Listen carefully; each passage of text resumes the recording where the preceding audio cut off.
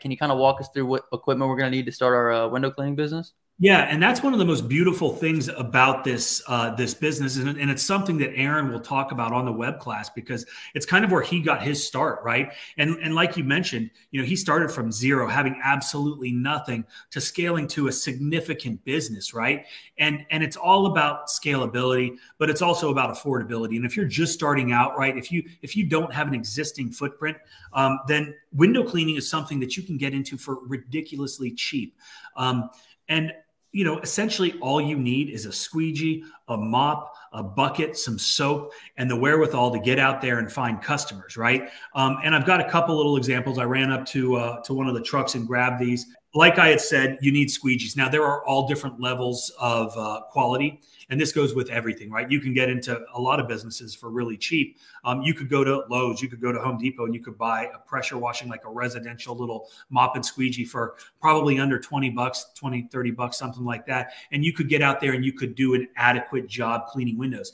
Now, the stuff that I'm going to show you, these are a little bit nicer. These are professional grade squeegees. You can put them on poles, extendable poles and things of that nature. But, if you're just starting out, you're going to learn how to use a squeegee. You're going to learn how to be efficient with a squeegee, minimizing your strokes. But that's a very inexpensive part of the equation. And then this is a pretty big mop. This is for, big windows. But what you do is this is saturated with both water and a soap solution. A lot of guys will just use a Dawn dish detergent, which is readily available everywhere. But you get this thing wet with a little bit of water, a little bit of soap, and you're going to find the best ratio there that works for you. You're going to soap up your window, and then you're going to squeegee it off, right? Those are the main tools. You're going to need a bunch of towels, right? The lint-free towels, you see those all over the place.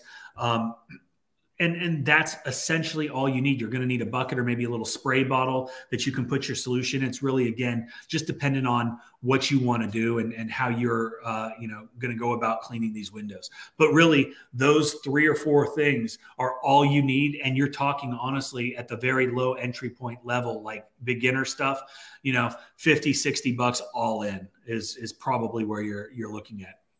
Okay, beautiful. And what kind of jobs can they do with these? Are these like lower level home windows, or these you can do some commercial windows with this? Yeah, storefronts. I mean, smaller homes where you're not requiring, ladders and extension poles and things like that. What I just showed you is ideal. Now you can buy extension poles for not a lot of money, and you can get proficient in using these tools to do, second story, even third story windows. But like I said, as you get more into the business, as your business grows, as you learn more, you're going to want a little bit better stuff. Even like the rubber on the squeegees is different, right? The stuff that you buy at Home Depot or Lowe's is, I don't want to say substandard. It's good for a homeowner, but it's not good for somebody that's out there trying to make a living being a professional doing window cleaning.